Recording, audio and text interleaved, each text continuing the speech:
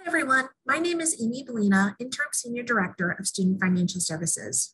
Today, I wanted to share information with you about withdrawing from either a class or, if necessary, from the college entirely.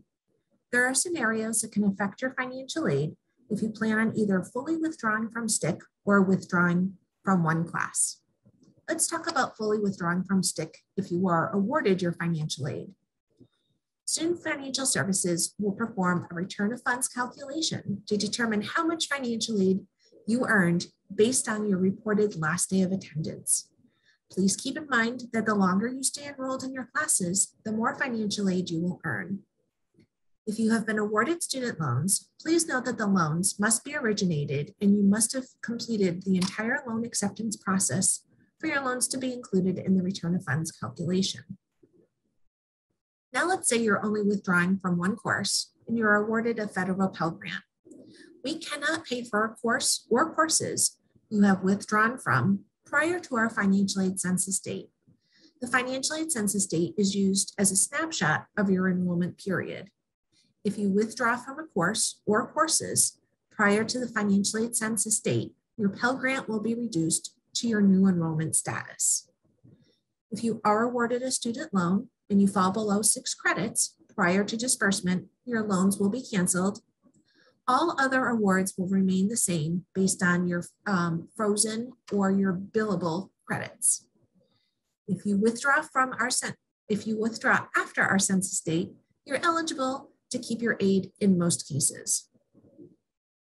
In the situation that you have not yet been awarded your financial aid and you want to withdraw from STIC, you must have a valid FAFSA on file before you withdraw.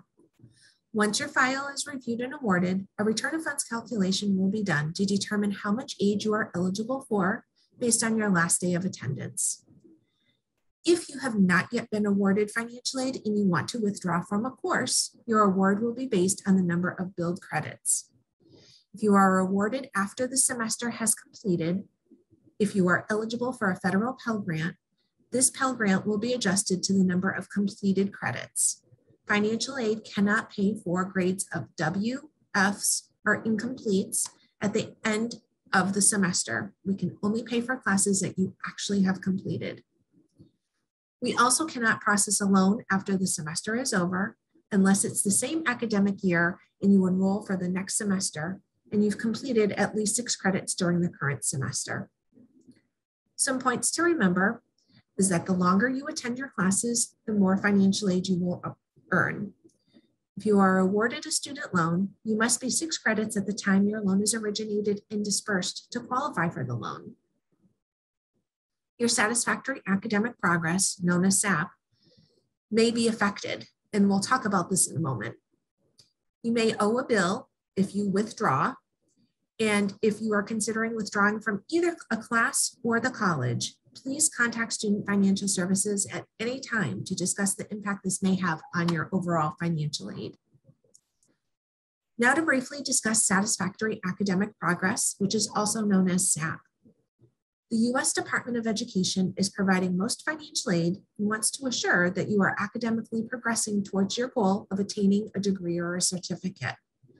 To assure this goal is met, the U.S. Department of Education requires colleges to determine whether financial aid is being utilized in the most effective way. It is the responsibility of Student Financial Services to monitor your academic work and determine if you are meeting the satisfactory academic progress requirements based on 3 components of SAP, which are your cumulative GPA, the passing percentage of 66.66%, which has to be earned at the end of each semester, and the length of time it is taking you to obtain your degree. Withdrawing and or doing poorly in classes can affect one or more of these components. SAP is evaluated at the end of each semester, and we will notify students in writing and in email of what their status is. For more information on SAP, please visit www.stcc.edu and search satisfactory academic progress. I hope you found this information useful. Please know that Student Financial Services is always here to help you during your academic journey. Come visit us in Building 19, Room 288. Call us at 755-4214 or chat live with us using the Chat Now feature located on our website. Thanks for watching, and I hope you have a great day.